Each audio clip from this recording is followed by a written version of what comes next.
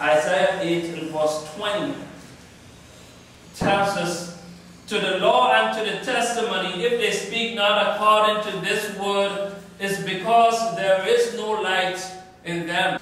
That's what the word of God is telling us. So I won't say to you today that we need no law. God's people do not need law to guide them. The word of God is telling us that God have a set rule, God have a set of laws that governs over us, and we ought to be obedient to them. It is the way God would have it. In the same manner that the universe is obedient to Him, we're only part of this marvelous creation that we see before our eyes. We're part of the creative work of God. When we see the animals and the birds, and I see the daddy long legs that the kids hate so much, I look at it Sunday and I said, look at that. Why did God really create that thing? What is it really doing? What is this thing all about? But He created it for His own purpose. And I really don't know why. And I look at it and I'm thinking, but its lifespan is so short. What's the deal with that? It comes for a few weeks in the summer, that's it. And it comes back again next summer. Well, so are we. They are obedient to God. And you look at the sun, it comes up every morning, and you know it's day, because it gives it light. It goes down, well, you know it's night, there's no light. You see, there's such a wonderful work going on here, and they are obedient to God. They continue the same way He said that. The moon comes and it goes through different stages, but it is obedient to God. So is the different climate that we see, the weather. For instance, the different seasons that we see. The spring, the beginning of seasons, summer, autumn, winter. You never see winter in June or July. It is summer. They continue to be obedient to God. God set them there for signs, for seasons, for years. And so is His law over us. And to those that profess and preach the Word of God, if they preach contrary to the law of God, the testimony of Jesus Christ, is because there is no light in them. Thus saith the Word of God. And we are quoting, and we read this verse in Isaiah 8 and verse 20, and yes, we need to dig a little deeper into that, see what it is talking about. We need to continue, as Isaiah tells us, line upon line upon line, precept upon precept. So this verse is not isolated, it's not standing there by itself. We have many other verses we can put with that. Christ is the light of this world, my brethren. Christ, Jesus Christ, is the light of this world. This is the person we want to be with. From a very young age, turn with me to Luke. When Jesus was brought to the temple by His parents, be blessed, in verse 32,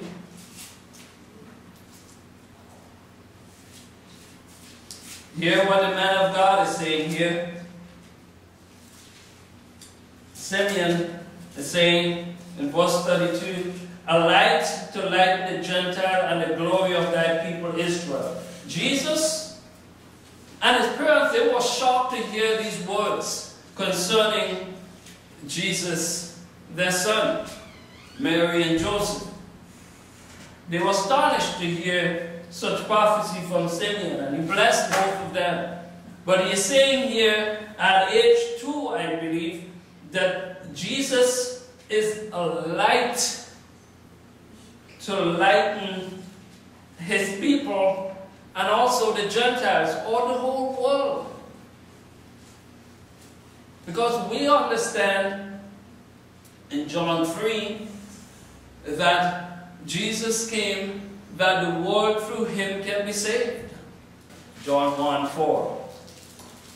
In him was life, and the life was the light of men.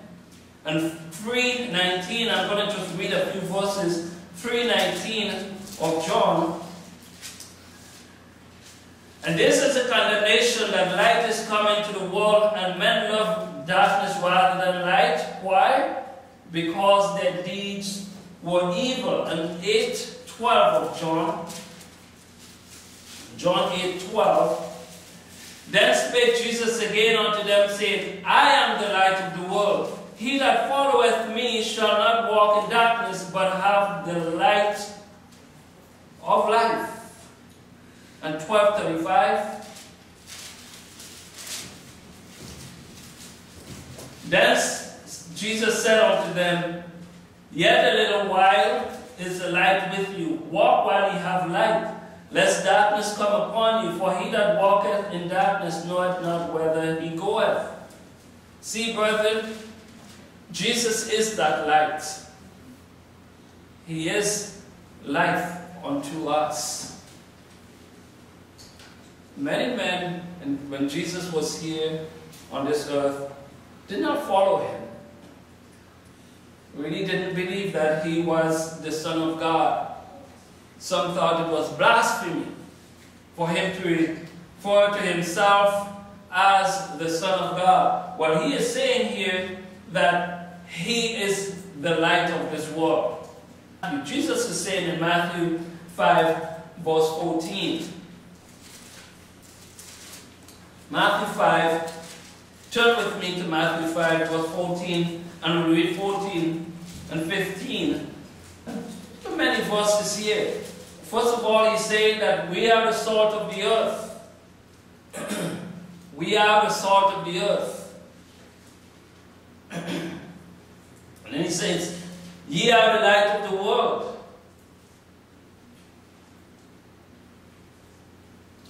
Ye are the light of the world. The verses we read before in John, Jesus said that I am the light of the world. But he also said that in a little while, light won't be with you. So Jesus was preparing the people to carry on that work, to continue shining that light. And he's saying to his followers, his believers, he's speaking to the chosen and to a great multitude that was following him at the time, saying, ye are the light of the world. But guess what? A city that is set on a hill cannot be hidden. So, now that we profess to be followers of Jesus Christ, everyone will see us. Not God only, but everyone will see and say, well, I thought that this person professed to be a light. Well, why is that person practicing the same thing I'm doing? I don't care what I do. I live that carefree life. I don't have to be governed by any law. I live my life, but hey, what's going on here? Okay, because Jesus is saying, we cannot hide anymore. We cannot hide. A city set on a hill cannot be hid. Neither do men light a candle and put it on a bushel, but on a candlestick, and it giveth light unto all that are in the house. And then it says, let your light so shine among men, that they may see your good works and glorify your Father which is in heaven. So I have a responsibility, and I know that. I know that I have a responsibility to let my light shine. And the purpose for that is so that men are drawn to the light. Not to me, but to the Father.